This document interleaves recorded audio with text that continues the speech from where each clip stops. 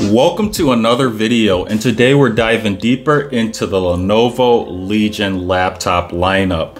And our main focus is going to be on an update to the Lenovo Vantage Widget. Now, you can find the Lenovo Vantage Widget as a small circle icon. It's red, it's filled with red, and it has an L in the center of it. So we'll call this an icon, and clicking on it expands it.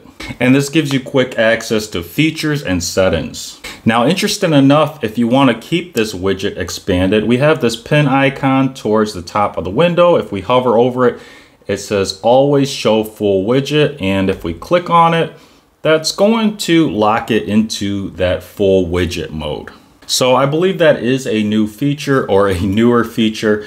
Also, towards the bottom of the Vantage widget, we're going to have a clipboard now, which proves helpful in productivity or efficiency, if you will. So you'll see that I've copied a few items here, just an image and then some text. Also, I would like to point out, if you do want this widget to maintain on top of other items such as other windows, we can go to the settings here, we can click on that.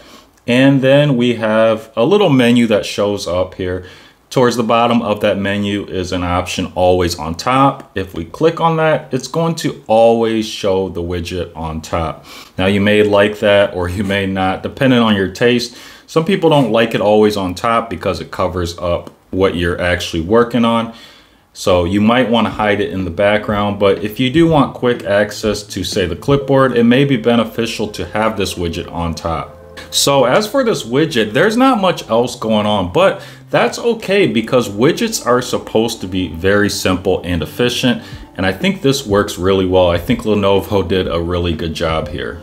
So that is it for today's content. As always, thanks for watching, and may the universe flow in your favor. And until next time, Leon checking out.